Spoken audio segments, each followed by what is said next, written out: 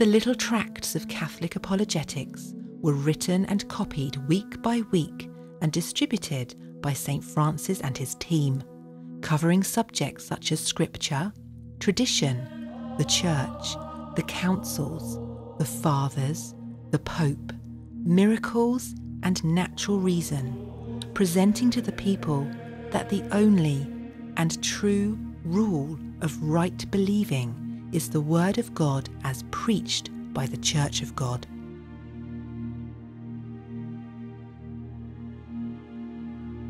On one occasion, St. Francis had to sleep in a tree for a whole night to escape a pack of wolves, and on another, sleep in a hayloft. But St. Francis didn't mind, even though gradually his health was ruined. He would pray and meditate quietly, absorbing himself in contemplation of God, whom he loved so much, and interceding for the conversion of the people under his spiritual concern. The people threw stones at St. Francis or jeered, even though many wanted to hear what he had to say.